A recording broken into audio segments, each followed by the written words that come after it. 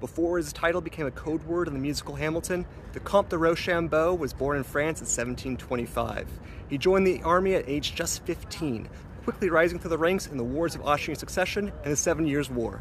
Soon after Louis XVI of France agreed to ally with the American colonists, the Comte de Rochambeau and 16,000 troops landed in Rhode Island in 1780. In 1781, Rochambeau and his troops met up with General George Washington in New York. Washington and Rochambeau had a great working relationship, mostly because Rochambeau had witnessed firsthand how issues over rank and squabbling over class can cause major problems in the armies, as it did for the French during the 7 Years' War. In the fall of 1781, Rochambeau and Washington headed south to Yorktown, Virginia, where Rochambeau's countryman, the Marquis de Lafayette, was laying siege to Lord Cornwallis and his army there in Yorktown. The siege worked, and on October 19th, Lord Cornwallis surrendered, effectively ending the Revolutionary War. Rochambeau returned to France in 1783, winning the praise